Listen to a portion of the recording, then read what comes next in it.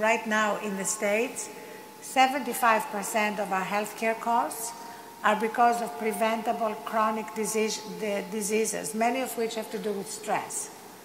You know, stress and burnout have been described as the disease of civilization.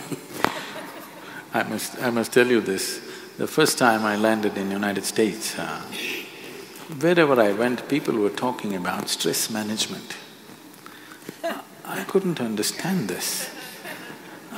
Because in my understanding, we manage things which are precious to us, our family, our property, our business.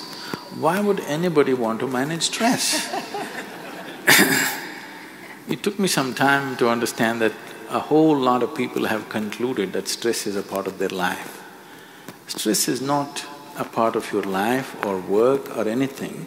Stress is just your inability to manage your own body, your mind, your emotions and your life energies. You do not know how to keep your body, mind and emotions, you will be stressed. Stress means the inner dimensions of who you are is under friction. There is sufficient friction in the world. Every day if we have to walk through this world, there's a whole lot of challenges and friction. That is there. But once the friction happens within this machine, within this mechanism, if there is friction, then you become completely debilitating. It becomes completely debilitating, which is something most human beings are experiencing today. It's like you're trying to run your car without the oil in it. In 10 minutes, everything is stressful, everything makes ugly noises within. Right now, people are going through this and it's causing a whole lot of psychosomatic diseases that people are suffering. I would say 70% of the ailments that human beings are suffering are self-created. About 30% happen to you from outside because of other organisms and infections and various other things. Maybe some of them are, by birth people have certain tendencies, but at least 70% is self-created, which can be easily reversed if only we attend to the individual human being. And I can prove this with hundreds and thousands of cases who have walked out of ailments, not treated, walked out of it, simply because a certain level of stress-free existence came. Right now, I've had my lunch and I'm speaking. If I check my pulse, it's somewhere between 55 to 60. If I was an empty stomach and if I sit here quietly for 5 minutes, this will settle below 40. So there is no question of stress in this one.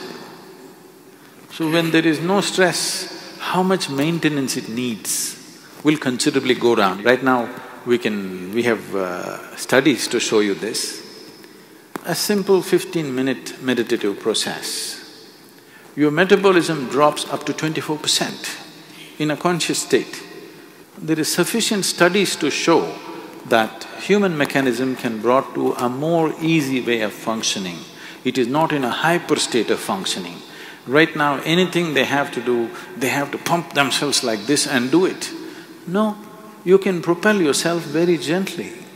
You can propel yourself, when I say gently, not necessarily behind somebody, not necessarily at a lower level of performance. Human mechanism can be made to function different levels.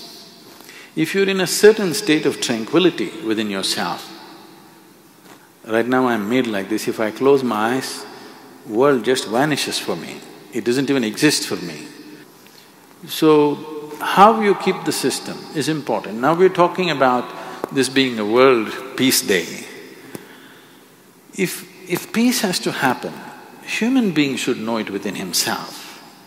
Whatever we are seeing as human societies is just a manifestation of what's happening in individual minds. When individual minds are in such a turmoil, how do you bring peace to the world? It's going to be just empty talk.